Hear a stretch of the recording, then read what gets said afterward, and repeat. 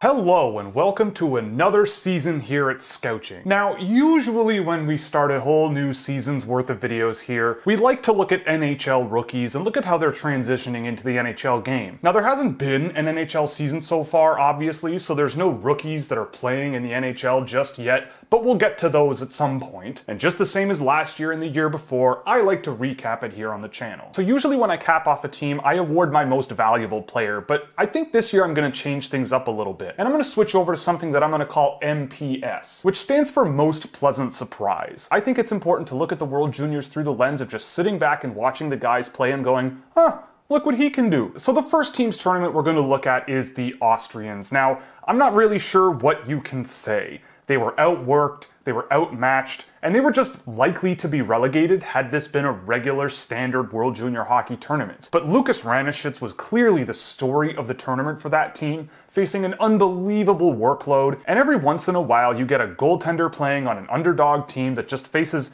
an astounding amount of pucks. And in that kind of a workload, you're bound to be impressed. So I have to give a lot of credit to Lukas Ranicits for the performance that he put up for the Austrian team in the very least. And I know some people have a bit of concern based on Marco Rossi not really being able to quarterback this Austrian team to any level of success. But this is a great example of there just being only so much that one player can do on a team that just is not on the same level. I thought Marco Rossi was remarkably active away from the puck, considering how often Austria did not have the puck. There were some moments where he was sending pucks out in front from along the boards, which is something he did all the time with the Ottawa 67s last year, but there just wasn't enough pressure on the net to put those pucks in the net. Senna Peters was the only player on this team who scored a goal, and I'd be lying if I said I didn't expect to see a little bit more out of Marco Rossi in this tournament, but again, I can't really fault him considering the team that was around him. And to boot, the Austrians were missing who would have certainly been their best defenseman in Timo Nickel. When you do not have a defenseman who's able to use the puck and get it to their forwards up in the neutral zone and create offensive rushes on a consistent basis, it creates a lot of difficulty when it comes to generating offensive rushes and generating offense from them. So now you look towards next year, and unfortunately the Austrians are losing Marco Rossi, and there isn't really a ton of talent coming down the pipe for the Austrians. I thought Marcus Kasper looked pretty solid, especially for a player not draft eligible until 2022. Timo Nickel is also ineligible for next year's tournament, so the premier player for the Austrians next year will likely be Senna Peters. And if Senna Peters is your premier talent for a World Junior Hockey tournament, I just can't really see a situation where you're not going to be fighting for relegation next season. So my most pleasant surprise for the Austrians this year was Senna Peters. I certainly didn't think that he was going to be the only player on this team to score a goal at all in this year's tournament, and I thought that for a power winger he showed a lot of drive and determination around the net, with some nice finesse in rushes as well, and really worked with Marco Rossi quite well to at least try to generate something. And I wasn't really impressed with him last year a whole lot outside of the odd power move to cut to the net with the puck and the odd goal-scoring instinct that he showed, but he certainly showed that his game is developing as a bit more of that power winger type player, so I'm curious to see where his career goes from here, especially if he does return for next year's tournament. Next we go to the Swiss, and honestly this year I wasn't expecting a whole lot, especially when you look at the firepower that the Germans had access to this season. And whenever I watched the Swiss team this year, I just felt that they were outmatched in almost every single game they played, just barely clinging to life far too often. However, with strong returning names like Meyer, Kananika, Kanak, Element, Chianton, and Biasca, the Swiss should at least be able to avoid relegation if they end up there against likely the Austrians. But I felt this team lacked the speed that a lot of other teams in this year's tournament had, the aggression with the puck, the ability to cut into the dangerous areas of the ice and really challenge their opponents consistently. In the past, the Swiss team has been successful off of playing a very similar game to teams like the Czech Republic and Slovakia, where they play hard for a full 60 minutes and just grind the opposing teams down and eke out wins here and there. They had a lot of trouble moving pucks as a functional unit. I felt their lack of depth really exposed itself over the course of this tournament. And when I look at next year's potential roster for the Swiss and what might be coming that wasn't in this year's tournament, I don't really see very much of these high-end offensive players that countries like Slovakia and the Czech Republic seem to be slowly developing more of in recent years. And honestly, I don't know where the Swiss junior team in general is going to be in a few years, but if there's any team in this year's tournament that gave me the thought that they might be on a bit of a decline for the next couple of seasons, it was the Swiss team. All of this being said, my most pleasant surprise this year was Giancarlo Shanton. I saw a bit of him with the Niagara Ice Dogs last year, and that team wasn't great, and it's kind of hard to identify a really good defenseman on a team where they just are not great. But I thought Shanton was one of the more careful, puck-controlling defensemen that the Swiss had this year. But I look at Shanton's intelligence and calm maintenance of the puck with decent side-to-side and backwards mobility, and he's one that I'm certainly going to need to circle back on this season in the coming weeks. Next, we're going to move to the German team, and honestly, what more can you say? Just an unbelievable overall effort and a remarkable story to take away from this year's World Junior Tournament. This whole program was ravaged with coronavirus quarantines. They played almost half of a team for the first couple of games of this tournament. And the fact that that team laced up the skates with 14 skaters and played a team like Canada and also managed to score a couple of goals on them is just remarkable. And while they got dismantled in the early days of the tournament when they were shorthanded, they managed to meet their goal and get themselves to the quarterfinal. Again, an unbelievable achievement. They certainly had exciting, high-end, high-octane offense on their top unit, and I hope that names like Tim Stützle and John-Jason Peterka, among others, can have the excitement of the sport trickle down to the youth in Germany. And on that note, Tim Stützle was electrifying in this tournament, and certainly the ups and downs of his game were on display here. The dual threat offense and the skill is phenomenal. You can see it on the ice almost every time he steps on the ice and gets the puck on his stick. However, the concerns are there isn't much dynamic pace to his game. He's just in go mode all of the time. And when you're faced with significant defensive pressure in the pros, I think it remains to be seen as to how much things will translate. But again, certainly a player that I very, very much have enjoyed watching in this year's tournament and enjoyed watching last season. So much so that my friend Josh Tessler brought me this jersey back from traveling to Germany, which is a thing that you could do at some point. Stützle showed that he has all the potential in the world to be a tremendous offensive winger down the road in the National Hockey League. But since that was the expectation coming into the tournament for him, my most pleasant surprise was John-Jason Peterka. I am amazed that more Buffalo Sabres fans are not just pummeling the internet with takes about how he's this extremely undervalued prospect they got way too late in the draft. And to me, it's already kind of clear that he did go a little bit later in the draft than he should. He looked fantastic in this tournament. I thought he was just as much of a driver of his team's success, at least in terms of transition play, as Tim Stützle was. But again, small sample sizes in this tournament, and you kind of have to be patient. So the same skill level and potential upside might not be there with a player like John-Jason Peterka as his teammate Tim Stützle, but as was the case in my tracking work last year between both players, he had better transition numbers than Tim Stützle did, and he was driving a lot of pucks into the offensive zone with control constantly. And I thought Peterka showed great initiative away from the puck to at least keep Germany afloat when they needed it. And especially in the early days of the tournament, they needed that a lot. And if he is back next year, even without Tim Stützle, I imagine him and Lukas Reichel will certainly do their part to try and push the Germans back into the quarterfinals in 2022. Next we go to Slovakia. Overall, I liked the Slovakians tournament when all things were being considered. There are many shot metrics I found that really told a different tale with the Slovakian team this year. And even though they just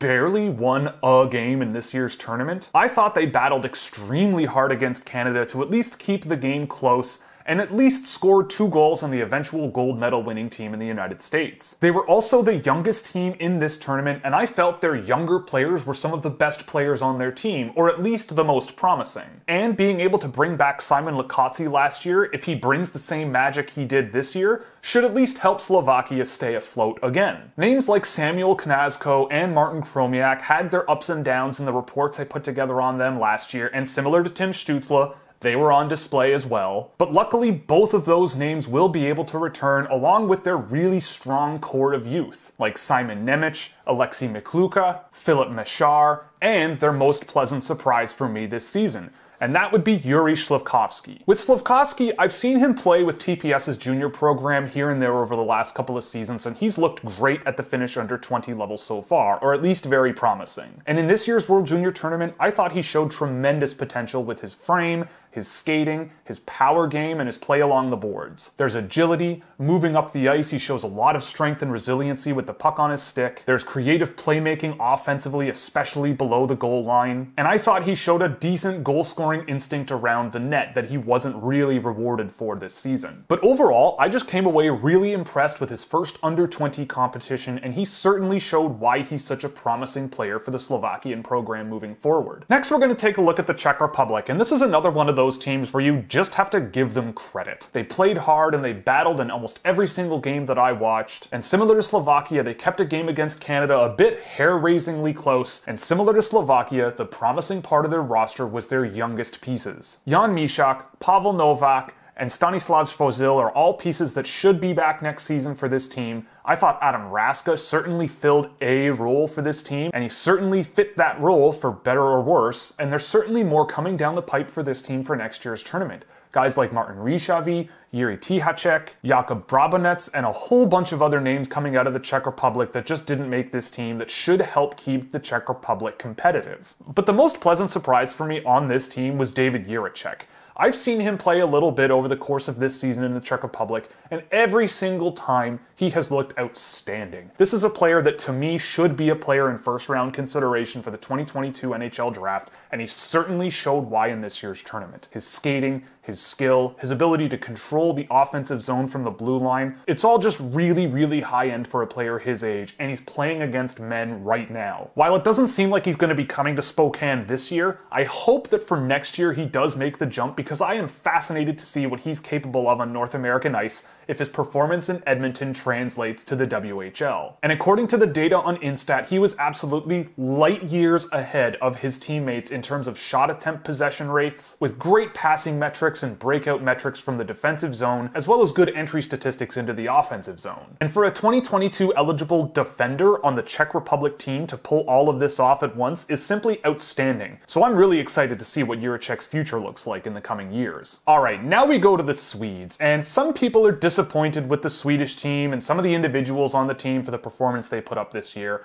and in my opinion, I just kind of feel bad. The coronavirus pandemic hit this team hard. They were missing some seriously high-end potential players that could have really helped this team generate more offense. I thought they deserved a better fate, but that's not really a surprise in this tournament. Sometimes unfair things happen in this tournament to any country. However, I will say that it felt kind of weird to see Jesper Wallstedt sitting on the bench for so long, especially when he did come in to replace Hugo Alnefelt and looked really solid in the Swedish net. I mean, to me, that guy is just a robot when it comes to stopping pucks, and he would have been the goalie that I leaned into this year. The Swedes just barely missed out on winning their quarterfinal against Finland, and overall, like I said, I just came away feeling kind of bad. On the plus side, I thought Lucas Raymond looked outstanding from start to finish. He showed exactly why he is such a highly rated prospect. With and without the puck, he plays with relentless intelligence. He knows what needs to be done at any given moment, he can play at a highly dynamic pace of play, and he was driving a tremendous amount of offense for the Swedish team this season. Alexander Holtz, I know some people are a little bit concerned with his tournament,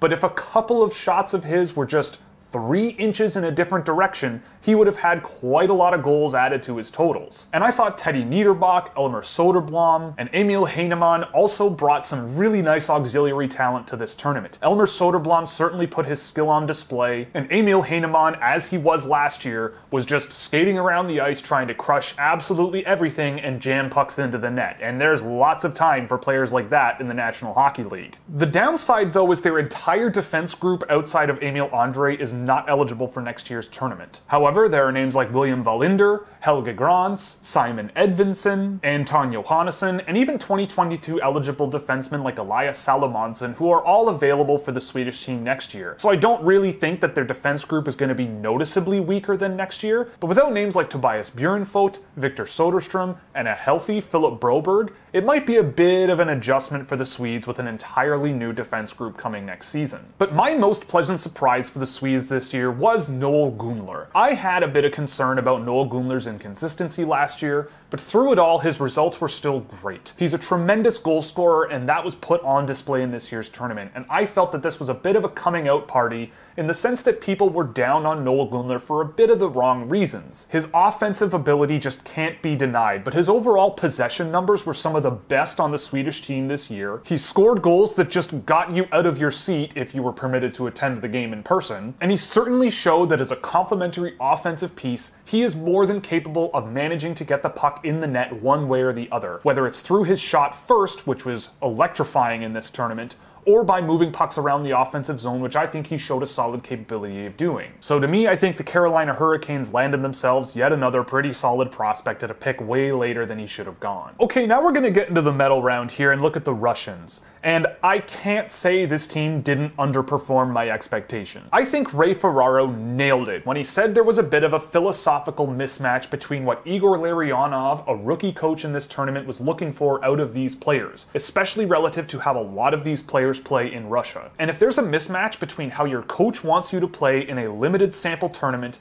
and how you play back home, there can be some serious problems that translate onto the ice, and I think those were on display for the Russians. They had skill and speed in their roster, but they weren't really attacking the middle of the ice a tremendous amount, and I felt that they were relying on dump and chase hockey far too often, especially relative to what Igor Larionov seemed to want out of them. And when they played the style that Igor Larionov wanted, it was almost too far in the other direction, and they weren't really attacking anything. The team felt disjointed, they barely escaped their quarterfinal win, they got dismantled by the Canadians and couldn't close out the bronze medal to a team that just seemed to outwork everyone they played in the team from Finland. But I felt that the Russians had a few bright individual performances in this year's tournament. Guys like Rodion Amirov, Vasily Podkolzin, especially Vasily Ponomaryov, Arseny Gritsyuk, and even at times Marat Kuznetsov, I thought showed really promising potential with their offensive talent and speed and skill. But as a functional unit that drove deep into the offensive zone and drove strong possession metrics that could keep up with the best teams like Canada and the United States,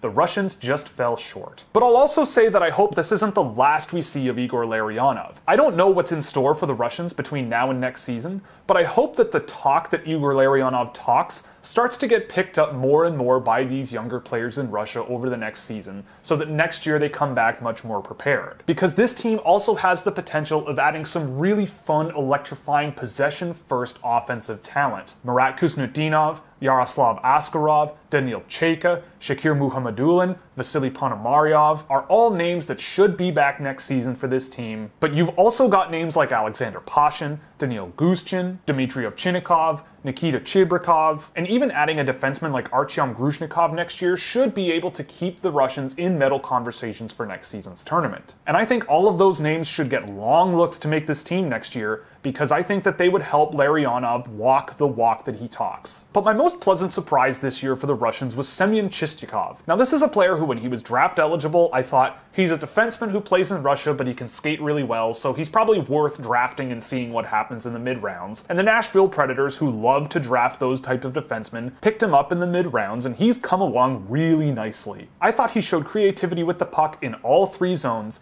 able to open up passing lanes to the defensive zone, navigate through the neutral zone with control of the puck, and move pucks up from the blue line in the offensive zone with skill and aggression really effectively. All of these things in conjunction were all really promising to see out of Chistyakov. And I think there's a lot to like with Chistyakov's overall package of talents, and I'm really curious to see what the Predators can do with him if he ever comes over to North America. Okay, so our first medal winner of the tournament was the Finns. Now, the term grit makes my skin crawl, but this team certainly had grit in spades. They fought and battled their way to the bronze medal game, and they fought and battled their way to winning the bronze medal game. If anyone earned their medal in this year's tournament, it was the Finns. Anton Lundell has come a step in his offensive generation for sure. He's able to produce offensive production more consistently, and that was on display in this year's tournament. Ronnie Hirvonen's no-nonsense offensive game was on full display, and the physical strength in the depth of the Finnish roster this year certainly battled hard and tread water throughout the entire tournament and earned themselves a bronze medal. Their defense had excellent two-way mobility, led by names like Ville Heinola, Topi Niemela, Emil Viro, and even Santeri Hataka, and with names like Brad Lambert, Samuel Hellenius, Atu Ratu, Samu Tuomala, Samu Salminen, and other interesting options that are 2021 and 2022 draft eligible. Finland should be a competitive team next year as well, even if they're losing some premier offensive talent. And my most pleasant surprise this year was Topi Niemela. Now, when you have a young player who's playing against men going back to junior, you should expect things to look a little bit easier for them. But Niemela showed to me that he was a calm, smooth skating defenseman who put his skill on display with strong puck possession ability and strong puck management. And through that, the production just kind of created itself. He was a rock-solid transition player going both directions in the Liga for a draft-eligible player, and all of that is really promising. And he brought that side of his game to this tournament and was rewarded for it. So while I'm not surprised that his pro experience led to a pretty solid World Junior, I am surprised at just how impressive I found him this year. Him and Ville Heinola, I thought, provided a strong foundation for their team's defense, and I think he's another player similar to John-Jason Peterka, who I think you can already tell was drafted a little bit too late. Next, we go to the silver medal winners, and my home country, the Canadians. Now, historically with Canadian World Junior teams, the biggest question marks are goaltending and discipline. And this year, you cannot say that those things were issues. The Canadian team just put on a clinic in just win hockey.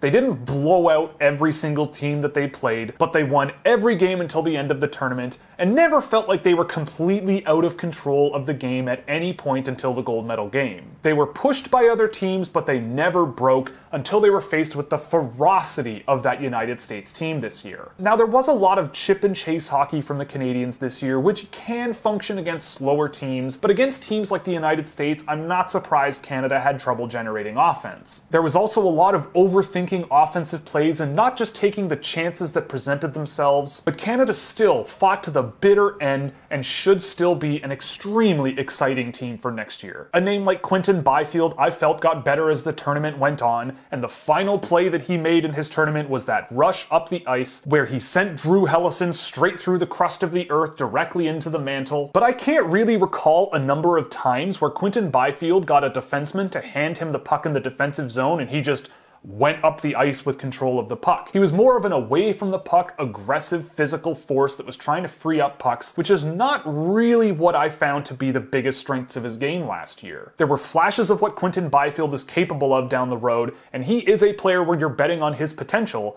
but I think patience will remain necessary. And if he is back in next year's tournament, he will be a premier player. Keep in mind, he was the youngest player on this year's Team Canada. And on that note, there are only 5 names on the Canadian roster this season that are eligible to return next year. But the names that just didn't get an invite this year are not that much of a step back. Hendrix Lapierre, Seth Jarvis, Bryant Clark, Jacob Perreault, Maverick Bourque, Ozzy Wiesblatt, even Owen Power and Ryan O'Rourke. There's all kinds of names that didn't make this year's roster that should be there next year, that should do more than enough to keep Canada in the medal conversation. And my most pleasant surprise on Canada this year is a little tough because all of these players are extremely impressive on their own, but I'm going to put Cole Perfetti's name out there. I thought the concerns with his skating last year were a little bit overblown, especially when you look at his intelligence and skill, but his skating has come at least a step since the end of the OHL season. He seemed far more agile and comfortable on his feet, whether it was moving up the middle with control or moving up the boards with control of the puck, and he was directing play from the boards and making plays very well. So if he's back next year, I imagine he's a guy who's going to be in the driver's seat along with a name like Quinton Byfield in that Dylan Cousins, Kirby Dach style role. So with another year of development, I'm certainly excited to see what Cole Perfetti can do. Because of everyone on this Canadian team, I was most surprised by him. Oh, and one more thing, and this is just my opinion, but I think Canada should probably stop putting gold on their jerseys. If there's ever a sign that you want to motivate other teams to beat you even more, you don't put the championship color on your jersey, especially go out of your way to put gold on your jersey. And this jersey would probably also look better just in red and white, if I'm being honest. Finally, we go to the gold medal winning team in this year's tournament, the United States of America. Now, I was kind of surprised to find out after the tournament that there were people out there calling the United States underdogs, and who? Why? How? When? Like, what? The United States NTDP for a number of years now has had some unbelievable rosters, and they're trained to play together very, very well. Anyone underestimating any US team anymore is certainly not seeing the forest through the trees. The States are a legitimate hockey powerhouse, especially at the junior level, and this tournament, for all of the doubters, was an exclamation point. The speed, the creativity, the diversity of offensive talent throughout their entire lineup. the relentless work ethic in all 3 zones. They just put on an absolute clinic in modern speed, possession, and skill-based hockey. They shut down Canada when it mattered the most. Spencer Knight was spectacular when he needed to be, and almost from top to bottom, the Americans simply looked dominant. And while just 6 names are eligible for next year's roster, a lot of those names were standouts in this year's tournament. Guys like Jake Sanderson and Brock Faber are rock-solid defensemen who are on their way back likely next season, and Brett Berard, who was extremely impressive, is also likely to come back next year. Plus, there's also more on the way that should help this US team stay in contention for quite a while. But my most pleasant surprise for the US team this year is Matthew Beniers. Now, he is the Michigan guy that I was highest on going into this tournament, and if you're in my Discord server, you will certainly know why. But he certainly solidified my view that Matthew Beniers is at the very least a top 5 player for this year's NHL draft. He was one of the most dominant transition players on any team in the entire tournament, and he did it while playing for the United States team. And if he can gain a little bit more control of his game, especially when he's really trucking up the ice, and work on his posture a little bit to keep the puck a little bit closer to his body more often rather than keeping it so far in front of him, and a bit more dynamic vision in the offensive zone to be a more effective playmaker, he could be a truly just great hockey player. And this to me was a coming out party for Beniers, and I will certainly join up on any hype train that's out there for this kid. So some overall thoughts before we go. I thought this was another fantastic installment of a fantastic tournament. Congratulations to that US team for pulling off what they pulled off and how they did it. They were one of the most fun teams I've seen play in quite a while. The Czechs, the Slovaks, and the Finns all grinded the most possible talent out of the rosters that they brought. I thought the Canadians put on a clinic in terms of structured and organized hockey, and the United States put an exclamation mark on the world stage for their junior development talent. USA Hockey has a remarkable national team development program, and while I would consider the 2021 class to be fine, the 2022 and even 2023 names that are on the way for Team USA look great. But most of all, I think we need to recognize the German program. They were missing some of their highest of high-end players for this entire tournament, and missed almost half of their team for the first few games. And landing a quarter-final appearance after all of that is amazing. And while this might be a golden generation for German players, I do really hope that there is a trickle-down effect into hockey in Germany. The Germans were relegated, promoted, or saved in relegation from the World Juniors in every single year from 2002 until they were relegated in 2015. They bottomed out in 2016 with just 2 wins in the Division 1A tournament, in real danger of being relegated to Division 1B, but after 3 years of mediocrity at the Division 1A level, they have made their mark with this group, and I think this tournament is an exclamation point on that narrative. So regardless of what happens next year with the German group that should still be relatively strong, they really deserve all the pats on the back for a heck of a few years for this program, and we are all better for it. So before I go, I want to do 2 things. First off, I want to reiterate that in my 2020 video recap, I said that it would be really interesting to have the women's under-18 tournament coincide with the men's under-20 tournament so that we can give some more exposure to women's hockey. Now obviously the pandemic has occurred in the time being, and the women's under-18 tournament has been, I believe, cancelled, but it should be something that in my opinion we push for 2022. Last year's gold medal game ended with 10,000 people watching a live stream on a website called livestream.com, and those hockey games were almost all close and exciting. So I think that if we put some resources behind the women's under-18 tournament, we could have some exciting hockey narratives come out of that tournament as well, just like we do with the young men's tournament. And before I go, I want to award my all-tournament team. And just like Brian Burke's hockey teams, we're going to start from the net out. And we're going to start in net with Spencer Knight. I thought that he was the best goaltender wire-to-wire in this year's tournament. Outside of that first game against the Russians, I thought he shut the door extremely well, especially when it mattered the most. There were some moments in that Canadian gold medal game where I was convinced the puck was going to go in the net, and somehow that guy stopped the puck. I thought Devin Levi was extremely impressive. When Yaroslav Askarov was not playing the Canadians, I thought he looked pretty good too. But Spencer Knight made it count, and he won himself a gold medal. On defense, I'm going to award it to Topi Niemela and Bowen Byram. I thought Bowen Byram looked spectacularly good. I think a lot of the people who were questioning him based on his production last year should feel a little bit better after having seen him in this year's tournament. the skating, the puck control, the distribution, and the vision were all on display in all zones of the ice, and I think that there's an extremely bright defense prospect there for the Colorado Avalanche, as if they need any more. With Topi Niemela, I felt that he looked calm, composed, but mobile and aggressive with the puck. Really good puck distribution, solid transition numbers, and just seemed to control play for the Finnish team extremely well. And up front, I have to give the all-tournament awards to Trevor Zegras, Tim Stützle, and Anton Lundell. Trevor Zegras is a wizard. I don't know how much of his offense is going to translate to the National Hockey League, but honestly, after watching him play in 2 World Juniors now and a bunch of times watching him play in Junior, I don't really care. He is so much fun to watch, and I think he could be a great NHL hockey player. Tim Stützle, more along the same lines. He's an aggressive offensive winger with skill on skill on skill. I think the potential for him is almost limitless, and he certainly put that on display in this year's tournament just like he did last year. And Anton Lundell showed that the concerns about his offense might be a little bit overblown. He was driving deep into the offensive zone, driving to dangerous areas, distributing the puck in the offensive zone really well, and also falling back on his intelligence to just drive play extremely well. I think the Florida Panthers got him way too late in the draft this year, and this World Juniors certainly cemented that opinion. So with that, we've reached the end of the World Junior Hockey recap for 2021. I want to wish you all a very happy new year, even though it's a couple of weeks late. Once the NHL season starts, you can look for NHL rookie recaps, and once we get into March and April is when the Scouching reports will start to flow. So that's it, and thanks for watching. If you liked it, you can click all the buttons you see below me so you never miss another one.